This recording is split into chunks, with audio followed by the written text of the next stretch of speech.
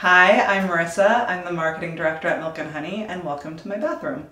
Today, I'm going to be showing you my art of the shower routine because I'm actually not much of a bath person, so I'm going to take you on a different journey.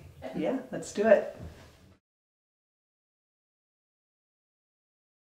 So normally I take really quick showers, especially with having a 2-year-old daughter. Things have to be really expedited, but when I'm going for that long, luxurious shower, I really try to add some special extra steps. And my favorite one to do is my exfoliation step. And for that, I love to use Milk and Honey's body polish, which is right here. And I use the No. 5 lemon vanilla scent, which is gorgeous. And I'm just gonna let you smell it now. It's gentle, it's not abrasive, it really does a great job of getting off dry skin without leaving you feeling raw and kind of red, and it helps you prep for those next steps after you get out of the shower, like putting on your oils or body cream, and I just feel like it just smells so good, it feels like a real treat.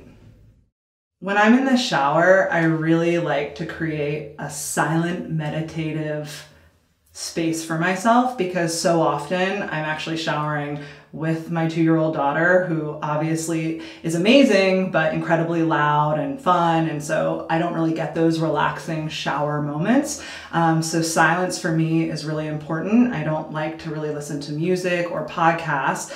Occasionally, when I'm feeling like a little more rested going into my long, luxurious shower routine, then I will turn on my favorite podcast, which is Ear Hustle.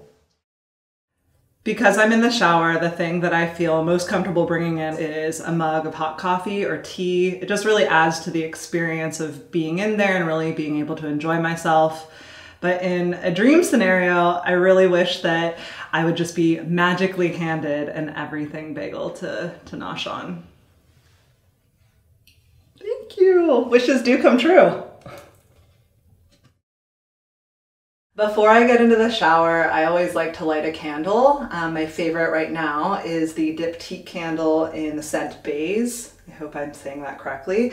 And I just love that when I get out and I open the shower door, it's usually really steamy in here and it smells like roses and blackcurrant, which for me, it's not super sweet. It's really fresh smelling and it's just the nicest aroma to be greeted with when you get out of a nice long shower.